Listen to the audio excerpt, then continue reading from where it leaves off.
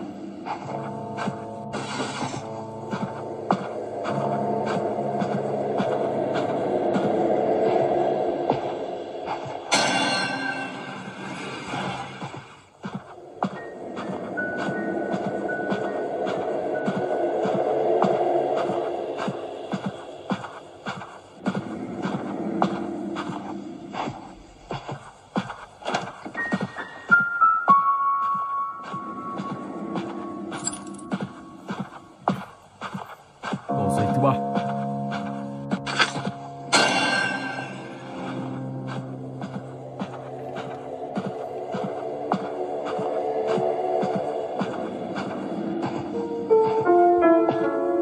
Một thứ tư.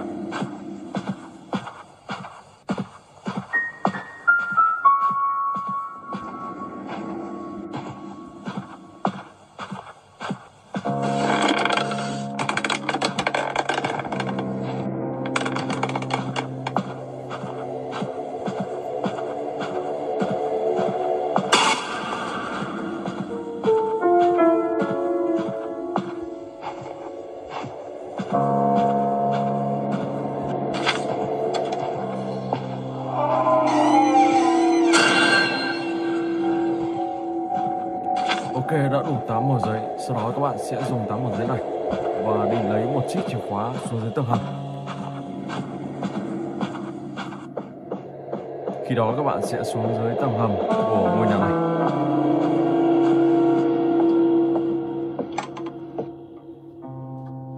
Ok. Rồi và bây giờ thì mình sẽ chuyển sang cái thứ hai, Forest Monster.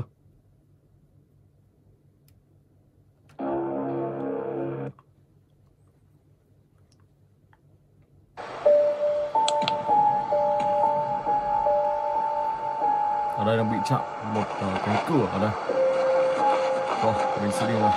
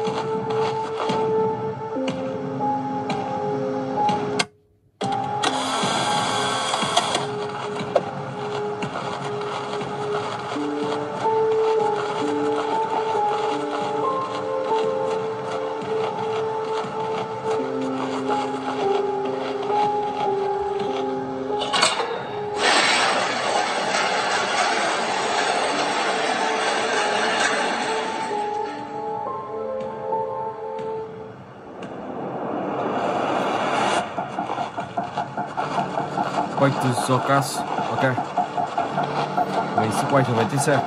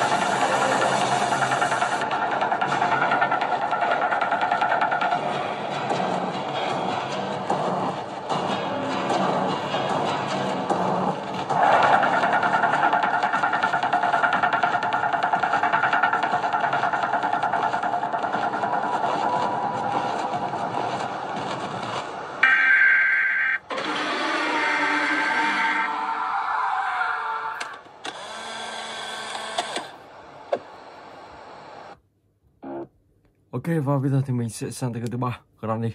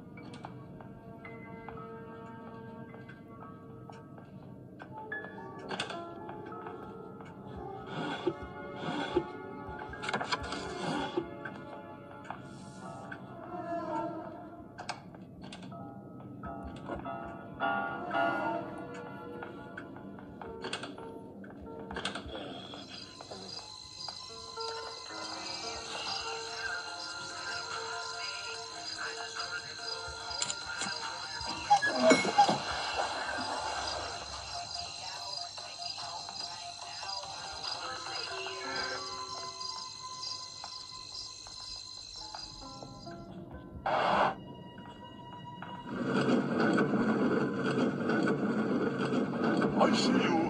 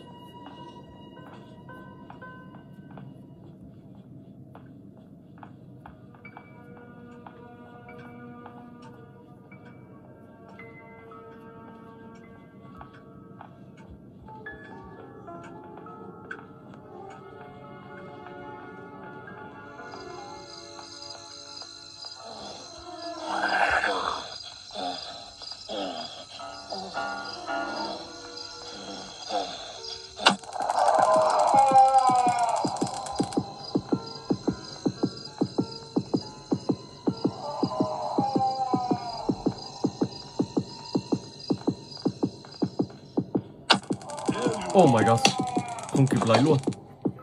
Tại vì ông ta đứng quá gần bà ta. Ok. Rồi và bây giờ thì mình sẽ chuyển sang game thứ tư, Bendy.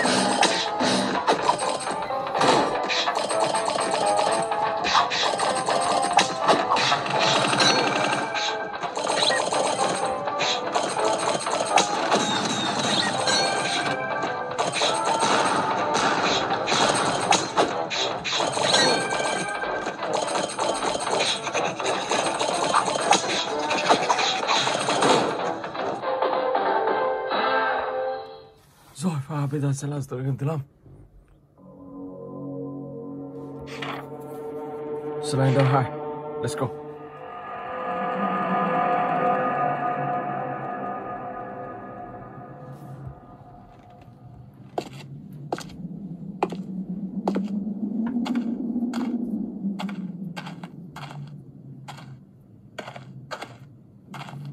Ở trong tựa game này thì các bạn sẽ phải đi tìm tất cả là 7 con ma.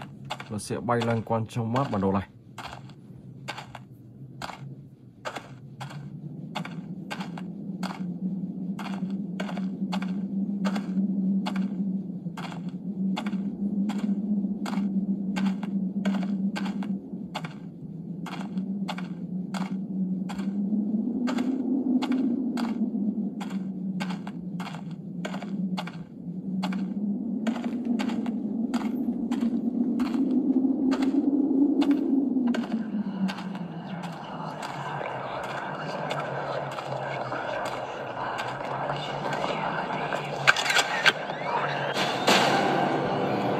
Đầu tiên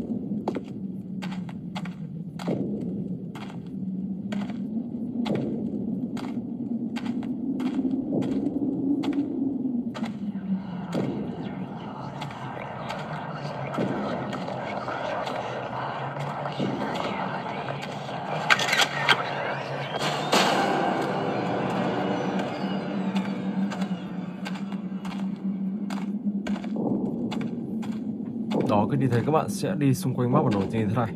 Sau đó thì sẽ tìm những con ma nó sẽ bay loanh quanh và các bạn sẽ thu thập những con ma này. Ở đây thì ông Slenderman, ông ta sẽ săn lùng các bạn. Khi các bạn thu thập đủ 7 con ma thì các bạn sẽ thoát được khỏi map bản đồ này và thoát được khỏi sự bám đuổi của Slenderman.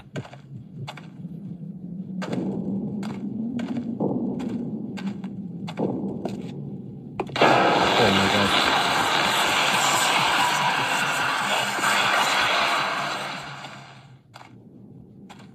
Đó, các bạn được cái lồng đường nén càng khá là dài. Còn ma thứ 3.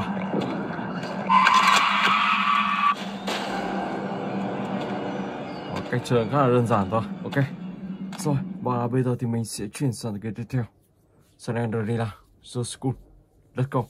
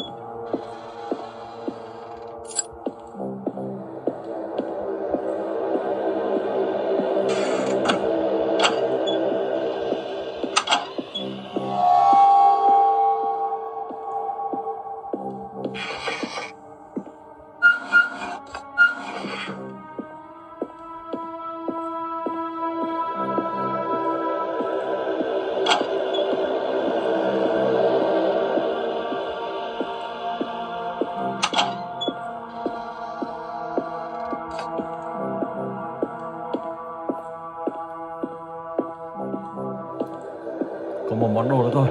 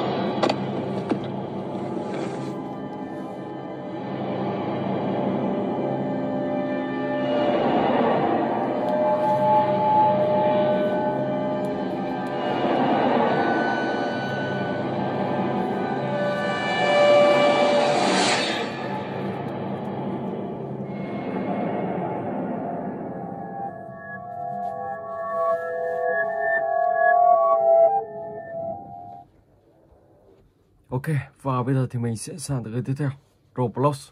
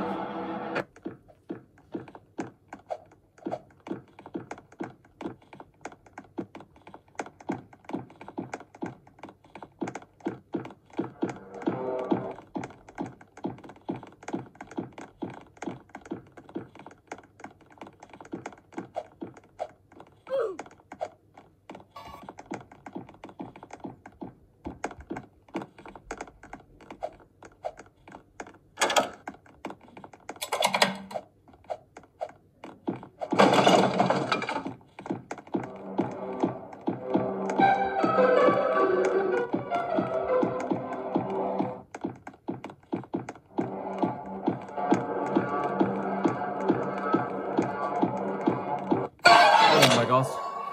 Wow, mình vào tàu ăn mất rồi. Ok.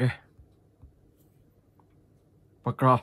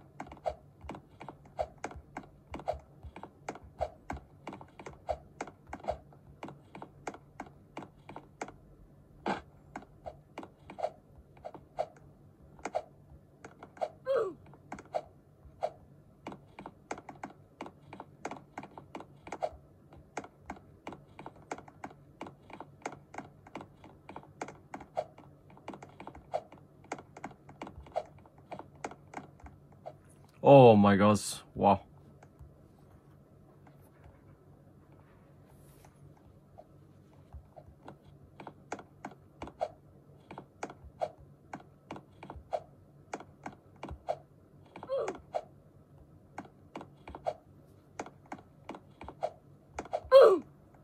Oh my gosh.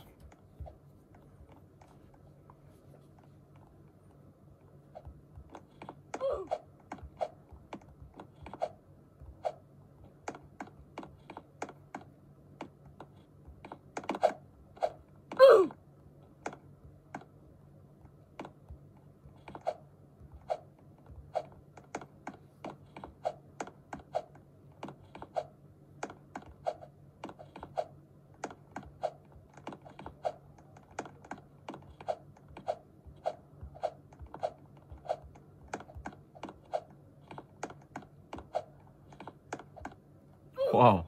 Ok, rồi và bây giờ thì mình sẽ sang game tiếp theo. Slendrina 2D.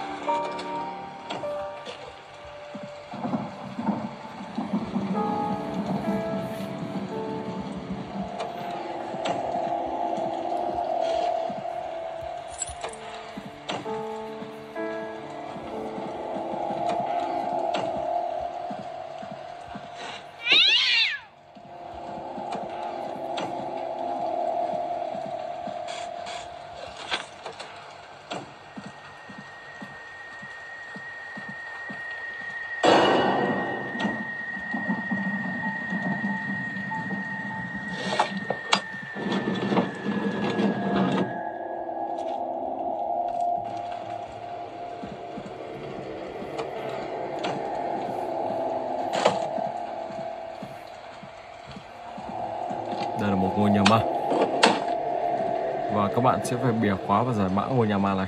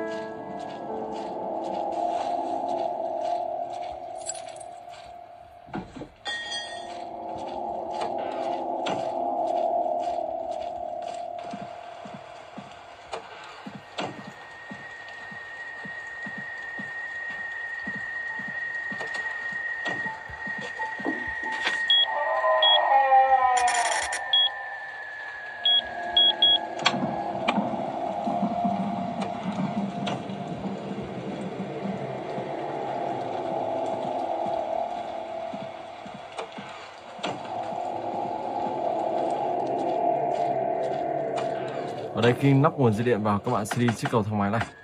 Vào đó các bạn lại đi xuống dưới tầng hầm tiếp theo. Sau đó thì sẽ bẻ khóa và tìm cách để thoát khỏi ngôi nhà ma này.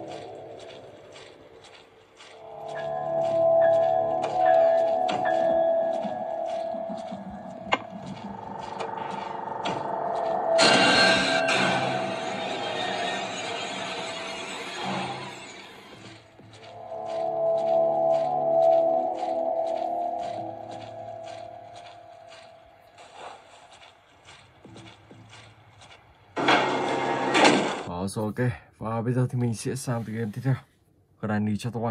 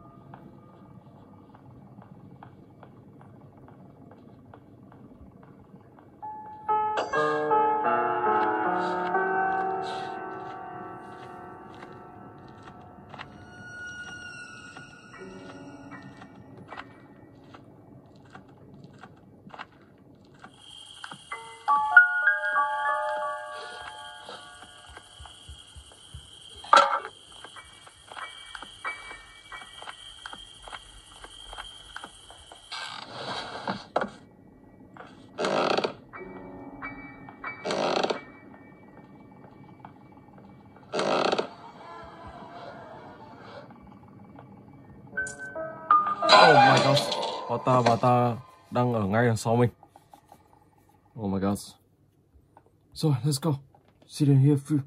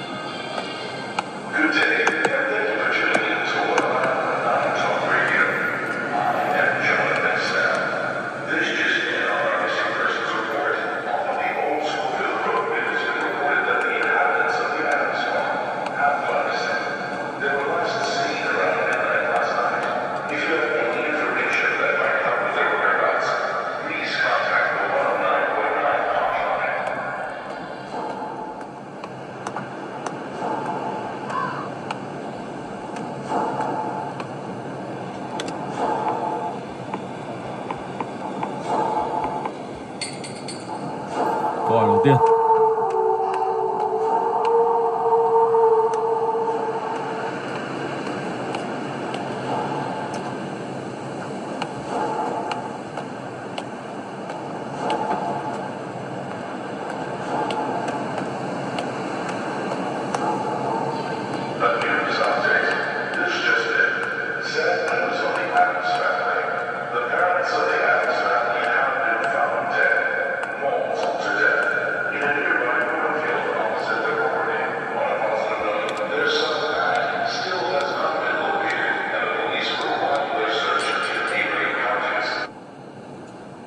Còn số 2, ok.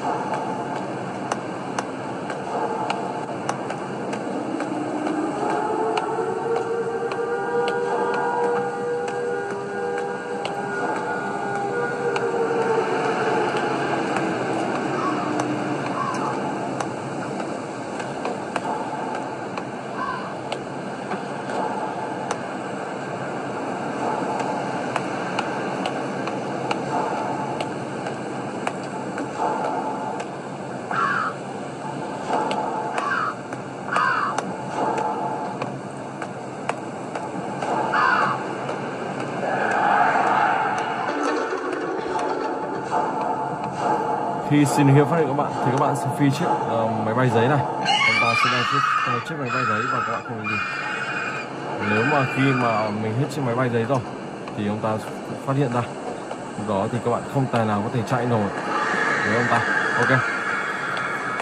Rồi vào cái chơi này thì các bạn sẽ phải đi tìm 3 ngôi nhà và trả lời trong 3 câu hỏi. Mỗi một ngôi nhà là một câu hỏi. Sau đó thì các bạn sẽ đi đến vị trí điểm cuối cùng. Lúc đó thì các bạn sẽ hoàn thành chapter 1 của tựa này. Ok. Rồi, và bây giờ thì mình sẽ chuyển sang cái tiếp theo. The Takeaway.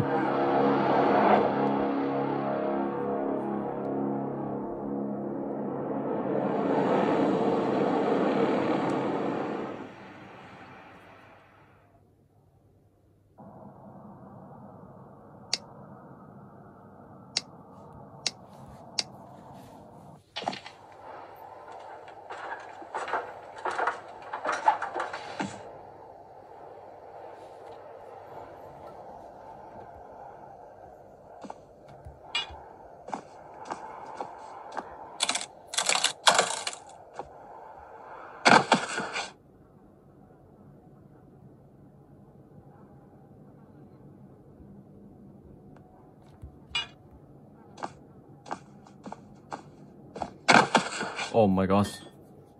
Mất rất nhiều máu luôn. Và bây giờ thì có thể ông ta sẽ phát hiện ra mình. Đi đường này nào.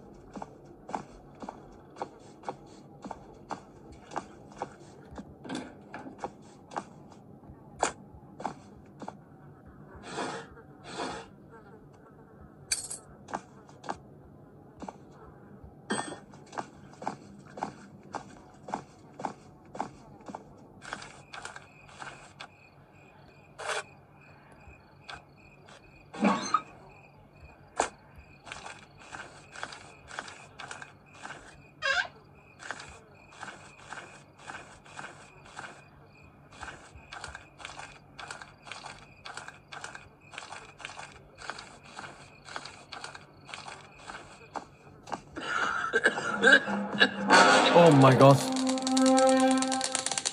Ông ta vừa ho mà ông ta đã bắt mình luôn.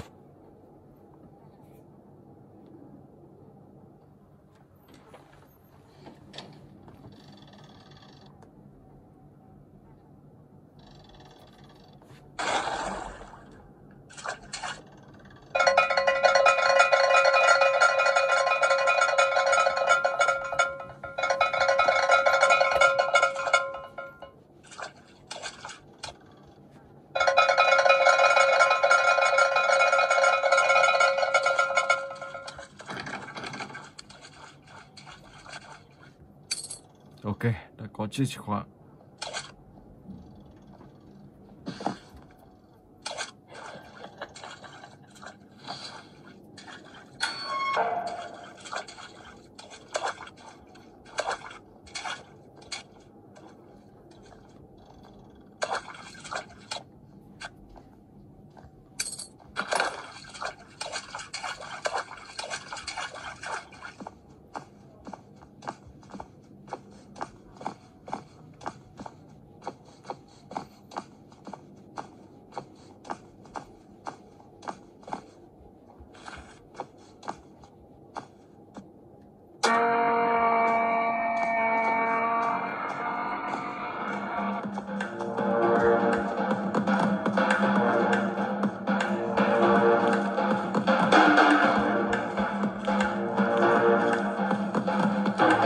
Oh my god, không chạy rồi.